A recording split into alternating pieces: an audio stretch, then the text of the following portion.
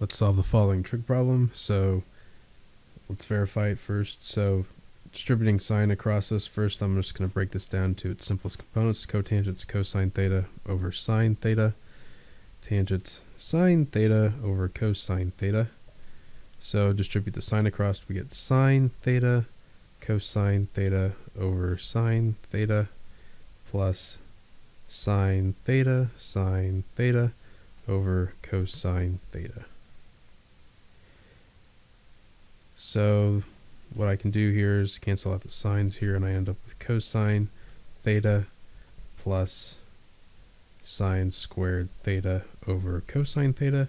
And if I get a common denominator, I end up with cosine squared theta over cosine theta.